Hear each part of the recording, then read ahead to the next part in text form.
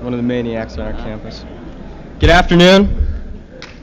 I'd like to welcome you to the 9th in a series of noon lectures sponsored by the Associated Student Speakers Program. Directly following today's speech, we will have a question and answer period, and there are 2 floor mics set up on either side of the room. If you'll line up behind the mics, we will just alternate mic to mic until about 5 minutes to 1, at which time the program will end. And so at this time, it gives me great pleasure to introduce our mayor, Sam Yorty.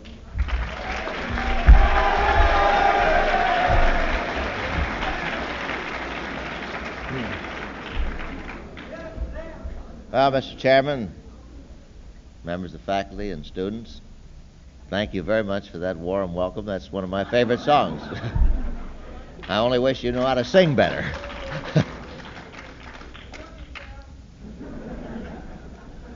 Well,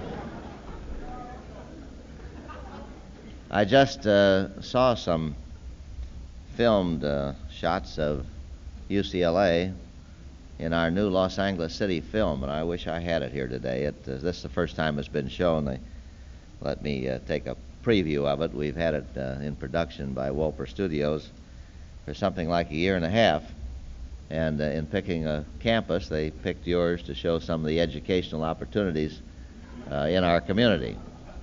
And it is truly a magnificent film.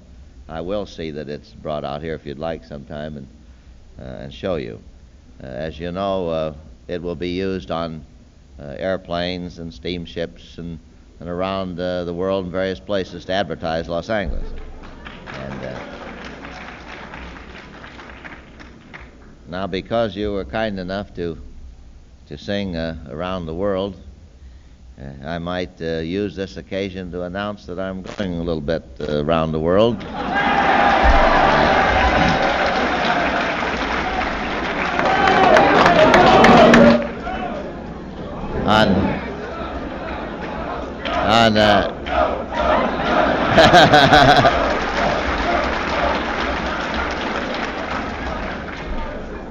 And because you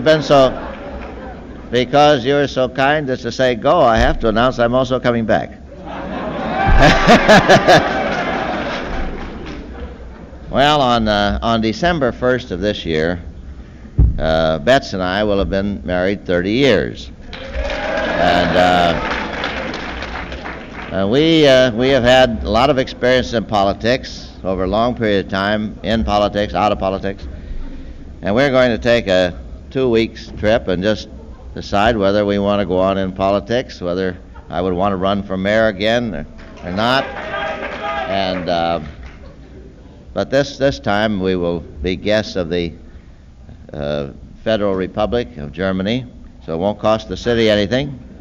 And we will be going to Frankfurt and then down to Israel and spend,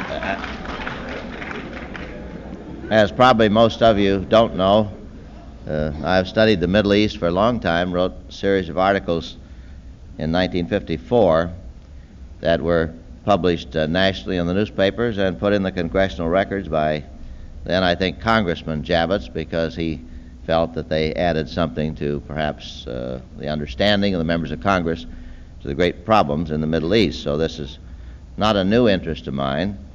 And we have a sister city, as a matter of fact, in Israel, a little town called Eilat, which suddenly popped into the news in a very big way at the start of the Six-Day War. And so I'll get a chance to visit our sister city again. And then we're going up to Berlin, where there will be a Los Angeles festival next year. This year, the city of New Orleans was honored by Berlin, and they tell me that about 1 million people saw the New Orleans exhibit there. And so we expect to put on an exhibit there next year ourselves, which we will sort of feature the motion picture industry here. Many of the artifacts that we have, we hope to ship over there and let people see them. We will show some of our aerospace industry, and just in general, let people learn something about this great city of Los Angeles, where you're so privileged to go to school at UCLA. And then from there, we're going over to Ireland. And my mother was born in Ireland, a little town called Clonmel in Tipperary County. And there's a little chapel there at St. Pat's Well where she used to go, and it's pretty run down. So we formed in Los Angeles an Irish-Israeli Society, and they raised some money to restore this chapel. So I have the privilege of going over there and seeing what we're going to do to restore that little chapel in not so far away, Clonmel, in a little town of Tipperary. So it is partly around the world, and actually I wish I had more time to spend seeing the world, because it's interesting. You know, a lot of people who are not up to date in their thinking look upon some of the places in the world as being far off, and as if we are very separated from them. But communications have reduced the distance, the time factors, to such an extent that we're all neighbors in this whole world today, and that's one of the reasons that we don't have any choice. We have to learn to live together, and we're going to have to live together in peace according to some rules and standards to which there must be some adherence. And until that is done, there will be no peace. Now, I don't know of any place where we need to stimulate thinking about the problems of our cities and our nation and the world any more than we do on these great campuses, where you of the generation one gap back are soon going to have to take over and run the affairs of this country. And it's a lot different to have the responsibility of running a country than it is to sit on the outside and complain about all the things done by the establishment. When you get on the inside, you find out you don't have all the options that you thought you had when you're on the outside. And this is one of the reasons that a more naive type candidate who hasn't had experience in government sometimes has an advantage over those who do have experience, because if you're naive enough to believe that you can take over a government and actually cut the budget and cut out a lot of things to which the people are accustomed, and you can say that with sincerity, you'll get a lot of supporters who also believe that it can be done. But when you get into office, it isn't possible. Witness the largest tax increase in the history of any state in the Union, recently passed in the state of California. So what you really, if you're an experienced candidate, you're handicapped by knowing the problems, and if you're honest about it, you're not going to make promises that you can't keep. The budgets of our cities and the other levels of government are not very apt to be cut in the near future in any appreciable way. As a matter of fact, if you can cut in one place, you find such a heavy demand for the money in another place that you end up simply transferring it to that activity too. Now, it isn't as if this country were poor and unable to afford the things that we need to do. This country is very rich. It is so rich that it's almost unbelievable when you go around and see other places and see how poor many of them are, and how much we have actually done in other countries. But the fact of the matter is that it becomes a matter of how much of your resource you want to devote to any one particular problem. And if that means that it's the federal government or the state government or the city charged with that responsibility, it gets right back down to that one thing: taxes. Taxes are the way that you marshal resources for a federal program or a state program or a city program. And so if there isn't enough money, it doesn't indicate that the country or the city is poor. It just means that there's a lack of determination as to how much of the resource you're willing to apply to a particular problem, whether it be education, the war on poverty, or any other problem. We have the money to do the things that need to be done, but you have to tax in order to do them. Now, again, at a campus, I hope that we can keep our great universities in an environment where people will be willing to listen and to reason. It's just the nature of most people to make up their minds about any particular subject and then close their minds to all arguments to the contrary. And many times these opinions start with a mere emotion. Now, when I spoke at the University of Illinois 2 nights ago, the very word, well, as a matter of fact, I spoke at the Choate and Yale and Illinois all this week. But at the University of Illinois, I shared the platform with Adam Clayton Powell, whom I think spoke here. I've known him a long time. We served in Congress together, and in many subjects, Mr. Powell and I would be in agreement. And of course, one of them is respect for each other, because we worked together in the Congress and we were friends and we're still friends. But I noticed in that audience, the mere mention of the word police, a lot of people started hissing. And yet, all of this indicates, I think, a lack of real reasoning in depth about the problem in police-community relations. And I think you have to analyze this problem and realize that with so many people, they simply say that if any policeman is guilty of misconduct, that all policemen are bad. And then they criticize the whole police department. And yet you must realize in a community like ours that if somebody tries to mug you and take your property or hurt you, you don't call the mayor, you call the police. And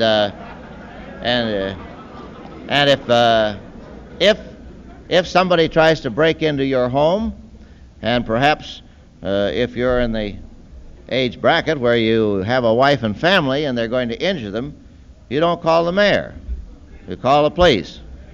And so if you analyze this problem, you realize that your constitutional right to be secure in your person and your property is guaranteed in the first instance by that policeman. He's the guy who comes to see that your constitutional right is respected. Now, if he doesn't come, then you'll have chaos in the community. So you've got to strive to understand the problem of the policeman and the problem of enforcing the law, and it doesn't do any good just to condemn all policemen and call them pigs and show disrespect. This only makes the problem more aggravated. And so I think that if you turn this same sort of reasoning around, you have many whites who say, well, a Negro committed a crime, therefore all Negroes are bad.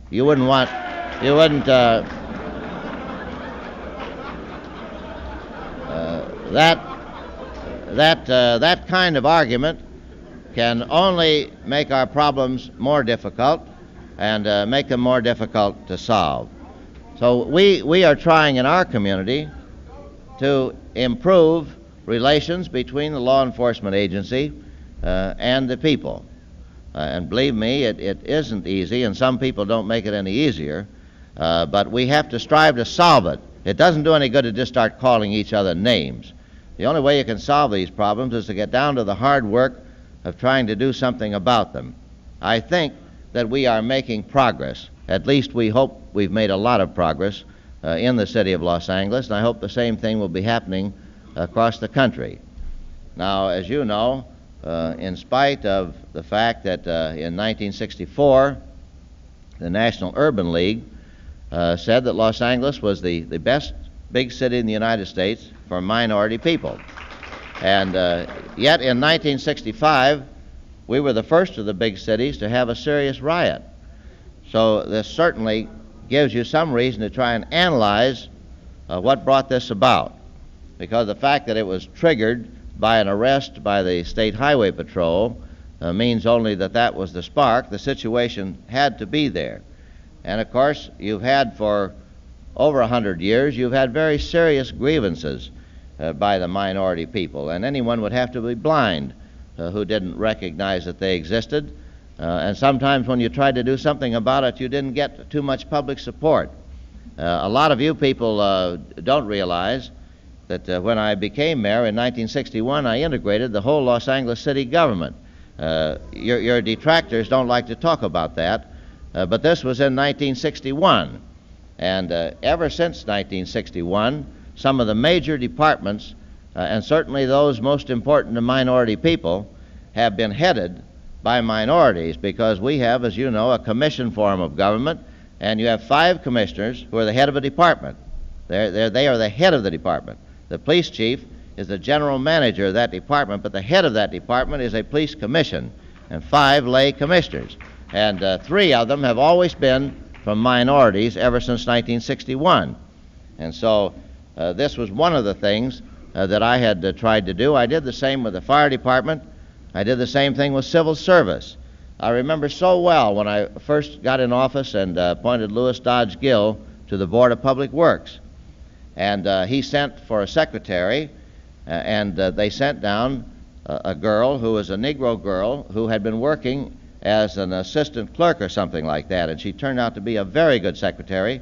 And Mr. Gill said to her, "Well, how come you've been working below your level in the city government?" And she said, "Well, Mr. Gill, I've been sent out 32 times, but they always send 3, and I always get rejected." And so upon finding that out, I looked at some of these departments, and I found that there were departments where general managers had systematically discriminated against people from minorities, and they had used this rule of 3 to do it, because they could always get one of the 3 that would be somebody that they would hire. So we put through a new rule that if the person who passed number 1 was a minority person, that the general manager would have to explain in writing why that applicant was rejected if sent to his department. So these are just some of the things that we have done from the very first days of my administration. And because of this, you can understand my great disappointment when Los Angeles was the first scene of a riot. Now, I'm not one of those. I'm not one of those who says that the riot didn't do some good. Of course, I'm not advocating rioting, but that rioting did wake a lot of people up. And I had, for instance, before the city council, a project called the Community Analysis Project. And I couldn't get it through the council. And it wasn't our own money. We were just simply making an application for a federal grant to do something that seems elementary when you talk about it. That's to really make an inventory of all the people and the resources of your city, the conditions in all areas, and really come to grips with the problem on the basis of a definitive analysis that tells you exactly what you've got, how many unemployed, who they are, what skills they have or what skills they don't have, where property is deteriorating before you get to the point where you have to have urban renewal to do something about it. And it was simply a real analysis of our whole city. Well, the Los Angeles Times opposed me on that, and I couldn't get it through the city council. But after the rioting, the Los Angeles Times changed its mind and decided I was right, and so did the council. And that analysis is now in the process of taking place. When we get that, it would be very helpful. Now, of course, you run into a lot of other problems that the public doesn't always get a full understanding. Well, you know, speaking of the garbage,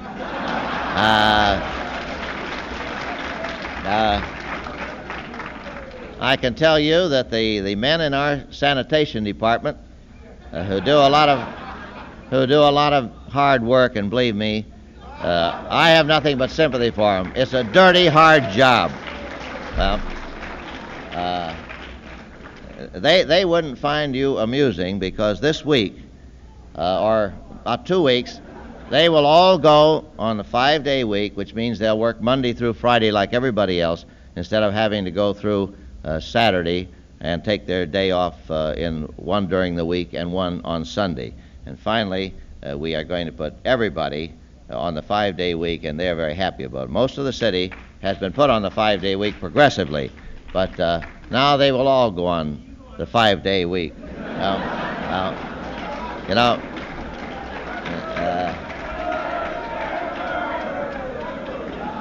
I tell you, a 5-day week would really be nice. I would like to have it, because everybody wants to raise a flag on Saturday. So one of these days I'm going to compile all the flags I've raised down City Hall on Saturday morning at 11 o'clock. Now, let me just say this one more thing to you. I do not believe in being a hidebound partisan to any party or any particular group, because when you do that, they do your thinking for you. And I think that the idea of the younger generation being a little more independent in their voting habits and in their assessment of the candidates is something that will really help our country in its governing process. I don't think that you should allow anyone to go to a convention and pick a candidate and then feel that you've closed your mind and you're absolutely compelled to vote for him because you're a registered Democrat or Republican or whatever. I think that it's kind of silly to argue that if you have a Democrat who has no ability and he's up against a Republican with a lot of ability, that you should still vote for the Democrat and vice versa. I like to think that you're able to reason for yourselves, to think for yourselves, and to vote for candidates on the basis of what you think their merits are and what the issues are, and to analyze those issues and not just close your minds and be carried away by the groups that happen to be the loudest, but perhaps far from the most shrewd when it comes to thinking. And most of the people on campuses, as in the city, are not activists. They don't take as much part as they should in public affairs, but they are the great majority.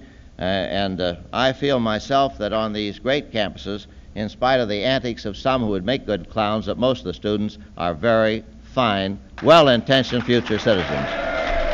Thank you. Next question.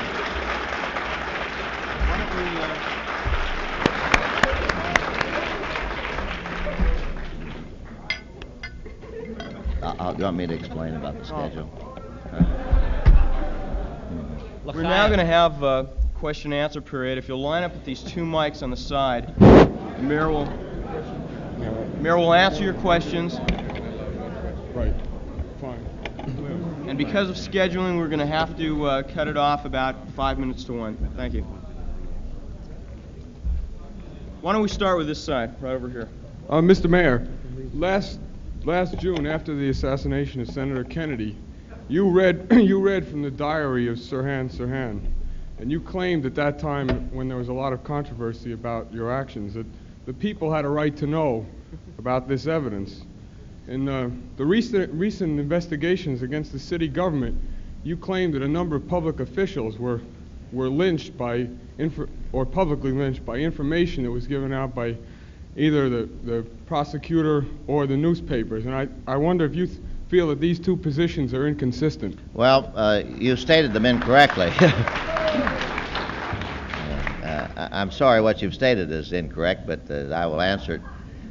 In the Sirhan case, when Senator Kennedy was first assassinated, and we had a suspect, when we had at the very early hours, we captured the suspect, but he wouldn't tell us who he was.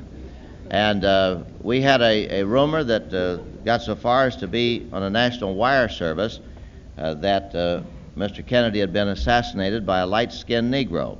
Then we had another one that he looked like a Mexican-American. Another one that he looked like a Jamaican.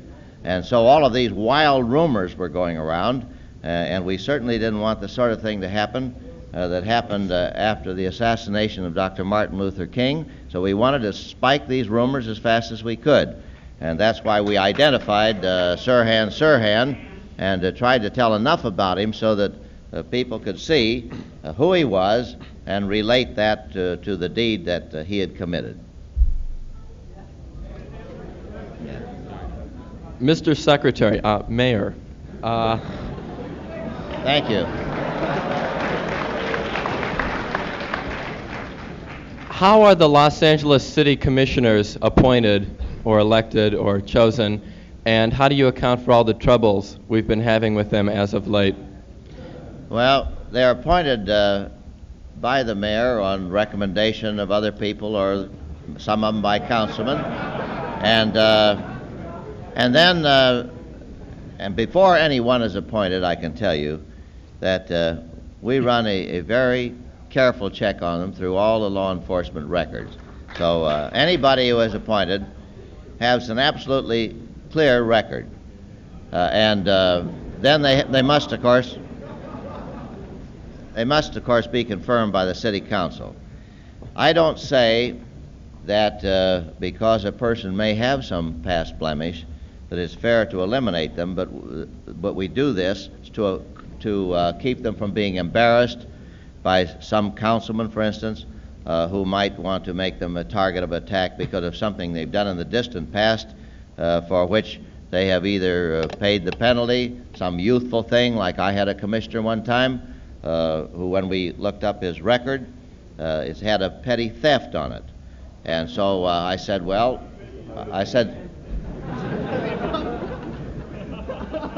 it's too bad this is a serious subject, and I don't have much time, and I don't mind all that, but I'd like to be able to talk to the students who want to hear this and ask the question.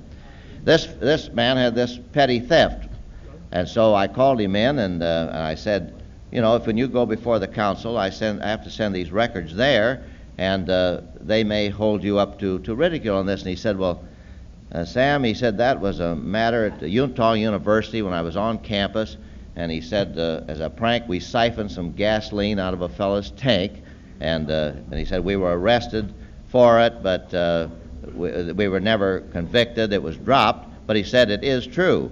So I said to him, well, you know, you have to make your own decision about whether you want to have this perhaps brought up. And he said, well, I might as well face it. As it was, nobody was mean enough to refer to this. But on the other hand, if we believe that you can be rehabilitated when you've committed some crime, then why do we always hold even an arrest record against people? I've ordered our Civil Service Commission to stop doing it, because after all, we found that a lot of the hardcore unemployed were people who had some kind of a criminal record, and they had gone to place after place trying to get a job. They had filled out the form, and when they'd come to that little line, have you ever been convicted of a felony, ever been convicted of a misdemeanor, and they had to put yes in there, they would get a very polite statement from the personnel director that if we have an opening, we'll call you, and they never heard any more. And so when the little Watts manufacturing plant was opened by Aerojet General, one of the rules they made that criminal records would not be held against the people seeking employment. And they told me, of course, they had 5,000 applicants for about 200 jobs, which sort of gives the lie to those who say these people won't work. But the first thing that many of those applicants would ask is, will a criminal record deprive you of the chance to have employment here? And they didn't even want to fill out any more forms till they found that out. And having found that out, they would fill out the forms, and they told me down there that some of the best employees they have are some with the worst criminal records, because they seem so anxious to show that they will make good if given the opportunity. So getting back to this, we do look at all the records, and the council has confirmed the councilman. The council confirms the commissioners. I've appointed hundreds of them, of course, and few have caused trouble, but the two that are convicted, and of course, not finally, they're appealing their cases, but they were not commissioners at the time they were accused for reasons that wouldn't be fair to state now. I had already removed them. In the case of Mr. Watson, I do say that he was legally lynched. I related some of the instructions that the judge here gave to a very learned judge yesterday, and he was pretty shocked because this judge instructed that jury that Mr. Watson didn't have to intend any wrong, he did not have to be corrupt, he didn't have to know he was doing anything wrong, he didn't have to gain by it, the city didn't have to lose by it, but that if he voted on this contract for the Princess Louise with a member of the corporation owing him money, a good friend of his who borrowed money and paid it back, but given all these things, he was to be declared guilty of a felony, and I think he practically instructed that jury to find him guilty. I think the instructions were very unfair. They were based upon another case, a Darby case that I looked up myself, where the facts were entirely different, completely different situation, and I firmly believe that if this judge doesn't grant a new trial, that some appellate court will reverse that conviction. Yeah. Okay? Hmm? Over here. Mr. Yorty, yesterday you stated that you're thinking of suing the Times for a cartoon that appeared that practically stated that you were insane. Now, even even if this is not true,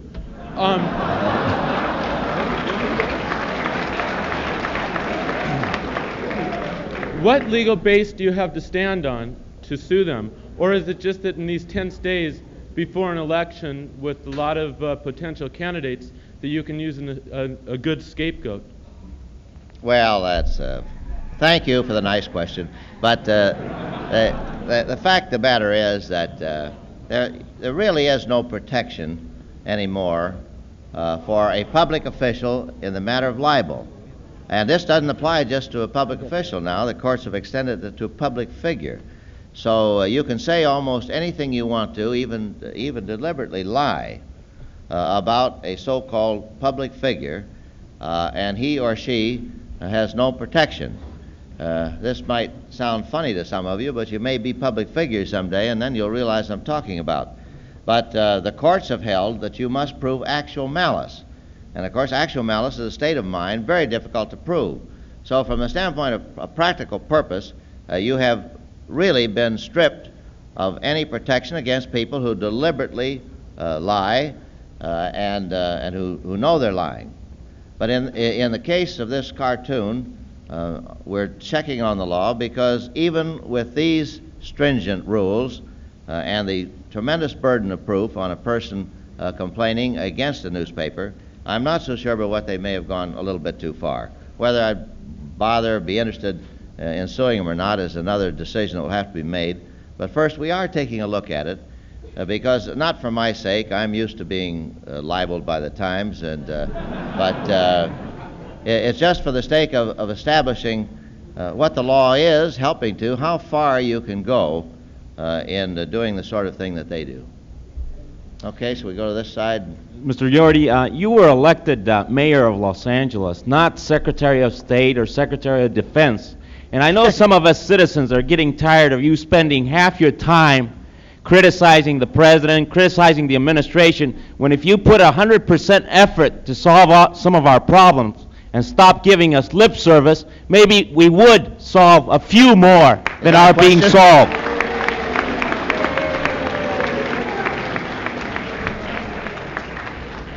A very good question, and I don't think that I have to defend myself to you for my administration in the city, but I will say to you, I will say to you that past mayors have usually been able to take a month off all at one time and take a vacation, and in 7 years I have had 1 week twice that was really a vacation. Now, if you get the idea that like going over to Japan, where I've been before I was mayor, so I don't need to go there to see it, going over there on a trade mission, where they give you a schedule and you get up early in the morning, much like carrying on a political campaign, and you travel all day and make speeches and meet with people and stand in reception lines. If you think that's a vacation, I just wish I could sentence you to one of the trips. Mr. Yorty, I wasn't referring to your trips. I was referring to your press conferences and your programs where you spend a lot of time on, Well, are on you foreign policy. are you- That's what I was referring Are you to. suggesting that I not be available to the press? I'm suggesting that you should confine yourself to the problems of the city of Los Angeles. Well,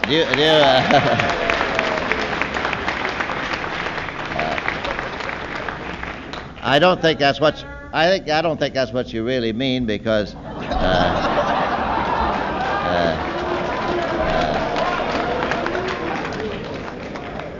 there are many mayors of big cities who speak out on problems. There are many mayors of big cities who speak out on problems that are not particularly their city problems. But I think if you agreed with what they said, then you'd think that they probably should speak out. But since you don't agree with what I say, you'd like to shut me up, but you can't. Okay. With regards to police community relations, I don't want to debate whether the police are guilty of malpractice in general. I say with regard to police community relations, I don't want to debate whether the police are ever guilty of malpractice in any particular case, but the fact is that a lot of ghetto residents think they are. Don't you think that it would be a good psychological step to open the police hearings into malpractice cases, have them open to the public, so that if there is no malpractice, the people can be convinced that there isn't, and if there is, then the public can see the just very few individuals that do cause these problems. Well, you may have a very valid point, because we're striving for ways to set up procedures that will convince the public that where we find that an officer is guilty of misconduct, the department itself wants to punish him, and oftentimes we just simply fire them. But as I say again, we do have a civilian police commission, and they have complete authority over that department. If they want to bring a matter out for hearing, they can delve into it, they could make it public, and there the officer will be faced with 3 minority people out of 5. Okay, I go back here. Mr. Mayor, earlier you spoke about police community relations and indicated that if someone found people breaking down his door, he should call the police and not the mayor. What advice would you give to someone if he found that the police were breaking down his door? Well, anybody have a question?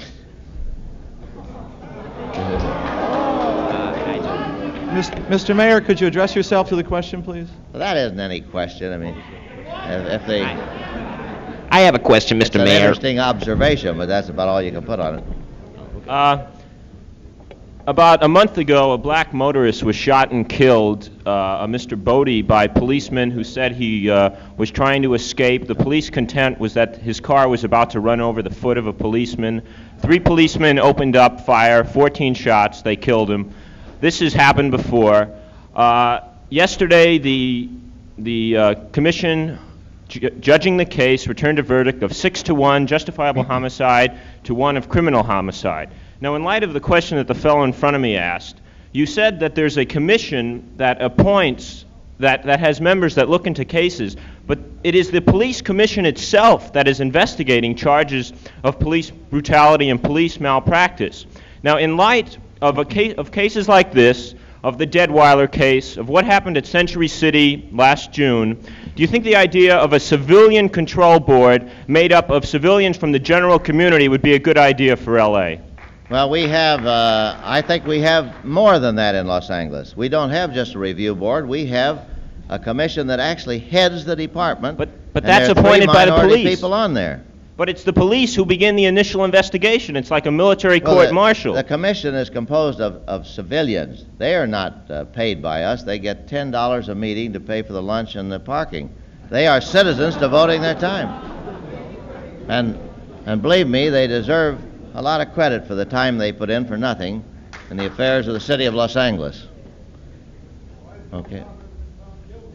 Oh, lots of policemen are found guilty when they commit acts, and a lot of them are fired and reprimanded. You don't see the report, but it's public. You know, we've sent the reports of the actions that we take in police misconduct cases. We have sent them to the newspapers, and we still can't get them published. So the public has no idea of the disciplinary procedures that we are employing all of the time. Okay. I'd like to ask what you think of the discriminatory laws on the Sunset Strip. Well, I'm glad it's in the county and not in the city. Well, you pushed. Whoa, whoa, whoa, whoa, whoa. You could make comments on world affairs. The county's all right. What did he say? I didn't hear what he said. By the way, there's a similar law in Los Angeles that's being pushed through the city council. Now, do you actually believe this is constitutional, you know? Well, you'll have to wait till it gets to the United States Supreme Court. I don't know whether it's constitutional or not. We think it is, or we wouldn't enact it. The city attorney usually tells us whether he thinks a particular law is constitutional or not. Why did you enact the law? Why are they enacting laws? The council enacted it because they hoped to meet a condition that was causing a lot of trouble in a particular area. Yeah. Mr. Mayor, what conditions were there's a those? popular radio show out known as Just Plain Sound. It's on one of the couldn't hear radio you. stations. I'd like to get your opinion on this particular show. I'm very sorry, I couldn't hear your question. There's a popular radio show which perhaps is not too accurately representing your character, or perhaps so. It's known as Just Plain Sam. I wonder if you've heard it. Just Plain Sound? Sam. I can't. Did you hear what he said? Oh, Sam. Oh, I thought you said sound. I don't know. Yeah, I don't know. I've never heard it, so I can't comment on it. It's on KRLA, 1110. Well, I've never heard the radio show, so I can't comment. Did you support the mass cleanup arrests in Venice? Clean up what? The mass cleanup Venice arrests. Well, that I'll tell you, we certainly will be working on the situation in Venice from every angle. Exactly what is the situation in Venice? Well, of course, I can't hear what he's saying, so... what is the situation in Venice? It seems like people are being harassed. They're being denied those rights that you said the police are supposed to keep for us. Well, Venice has been a deteriorating area that we certainly hope to change and improve. And one of the things that we initiated a long time ago that I think that someday will be more important than some of the passing problems is the restoration of these canals. We're going to make them very beautiful with an outlet to the sea. And, you know, we sit here and talk about a lot of current problems, but you forget that the great cities are known by the things they build and not what they don't build. And we are doing a tremendous amount of building in this community. And one of the projects is the Venice canals, and I think that this will help the whole area. I think people down there, when they see beautiful canals instead of dirty ditches, will feel better about their community and pride in their community, and we want to help them do that. Huh? Yeah. Monitor says one more. Yes, Mayor Yorty. Let me say this to you first, though, about this generation gap. You know, in many ways is greatly exaggerated. But when my son was born, there was a tremendous gap. I had had 37 years more experience than he had, and he had no education, and so there was a tremendous gap. But as time went on, he began to get some education, and so he began to, you know, I guess one reason this doesn't annoy me is because I have a son about that age, and I know how some of these people can act. But anyway, I don't mean that age in his behavior. I mean that age chronologically. But at any rate, frankly, I came here. But as time goes on, this gap closes. And if your father was, say, 25 when you were born, he had 25 years more experience, and again, you had no education, and he had probably completed his, or nearly so. As time goes on, you get more education. But when he's 50, then the gap is closed to the extent he's only had twice as much experience as you have, instead of 25 times as much. And a little bit later, the gap closes more. But sometimes, of course, it's not a matter of age, it's a matter of maturity, and where there is no real generation gap where the younger people are mature, who are serious about the problems of the country, and instead of wanting to make a joke of a serious discussion, they want to listen and to try and understand some of the problems. Thank you. Mayor Yorty? See you later. Mr. Yorty. Now you said one more question.